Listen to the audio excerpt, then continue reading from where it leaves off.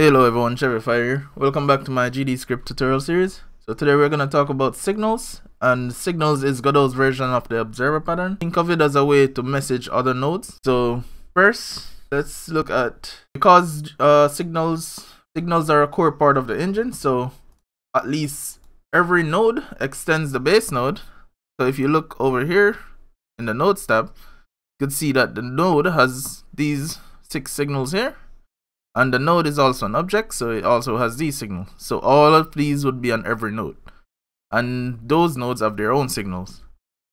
And for example, here's a label. It's a node and it has the same stuff here. And it's on a canvas item, so canvas item has its own built-in. And then it has these for the control node itself. So if you want to create your own signals, that's what we're going to cover today. First, use the signal keyword. I'm going to use this label for an example. So here, let's go ahead and make a signal.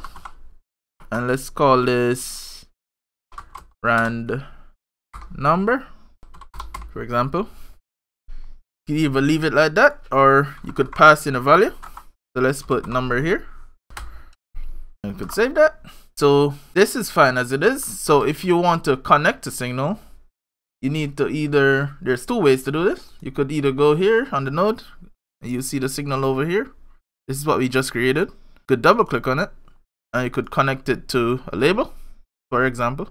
And the signal needs a script to be attached to. So the label already has an empty script. When you connect it, it creates a function for you and pass a number in. Or if you want, you could actually come in the ready function here, for example, and then do rand number dot connect.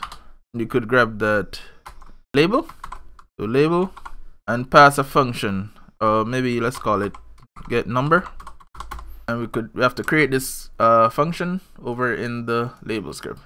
Let's say func get number, and we have to pass the number in, and let's just pass for now.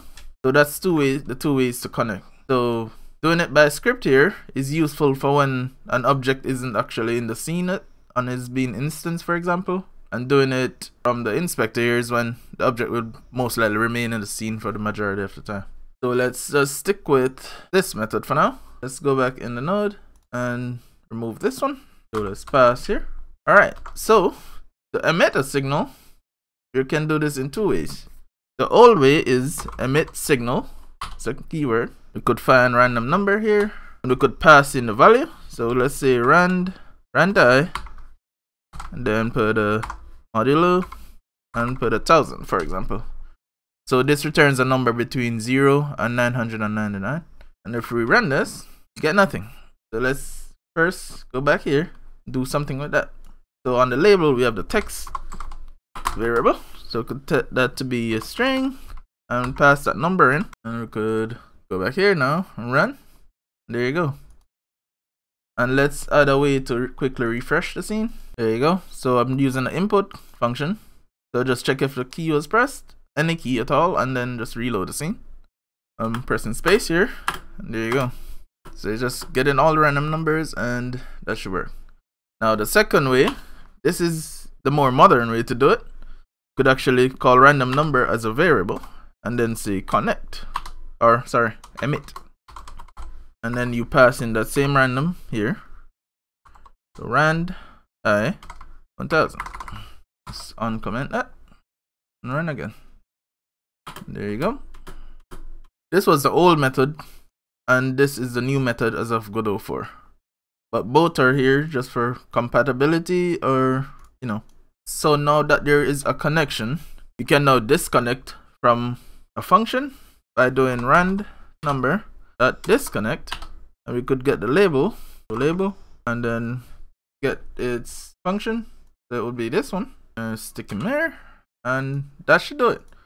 But we won't be able to tell from here, so we first have to do something such as get connections. You have a function in the signal called get connections, and if we print that out here, we'll get this one connection, and then we could print it again, and then we'll get an empty connection. Let's save that and run it. There you go.